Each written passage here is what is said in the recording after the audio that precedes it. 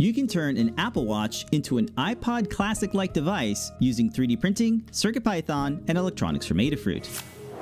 This project features the ANO rotary encoder wheel. It's got 4 directional buttons and a center button for scrolling and clicking.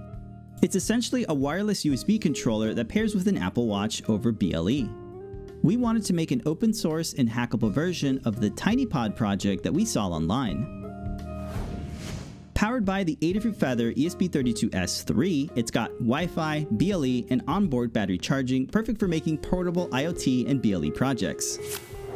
The ANO rotary encoder breakout connects over STEMMA QT, making it easy to plug and play with the Adafruit Feather. With Apple's watchOS, you can enable the voice-over accessibility feature to allow pairing keyboard devices over BLE. This allows you to scroll through the elements on screen and select items using the directional buttons and the center click wheel. The code in this project utilizes the USB, HID, and rotary I/O Seesaw libraries for CircuitPython.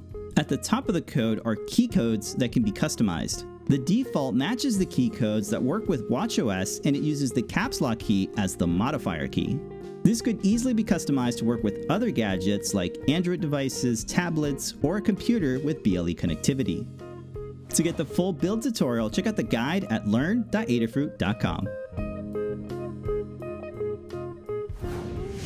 You can get the parts to build this project, links are in the description. The snap fit enclosure is designed to be 3D printed in PLA without any support material.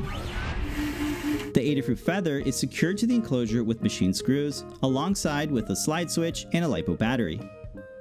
The ANO rotary encoder breakout sits over the dev board and gets secured to the built-in standoffs. The Apple Watch press fits into the upper cavity and gets held in place thanks to the snap fit cover. This case gives you access to the watch's crown and action button. We think this is a novel way to turn an Apple Watch into a handheld portable device. It works quite well with the music app, and you can even control your HomeKit devices. We hope this inspires you to check out CircuitPython for your next DIY project.